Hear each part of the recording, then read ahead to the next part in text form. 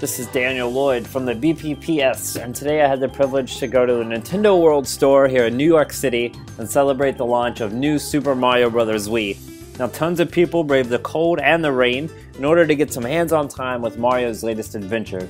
It's his first traditional platformer on the Wii, and the first to feature co-op simultaneous multiplayer.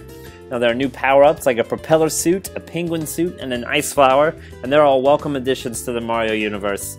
Also, returning to the series are fan favorites like Yoshi, and enemies like the Koopa Kids, who we haven't seen in a game since Super Mario World on the SNES.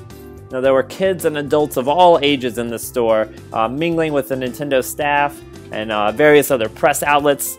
Just seemed like sort of excitement and nostalgia were on everyone's lips. I'm sure this is going to be another classic Mario game.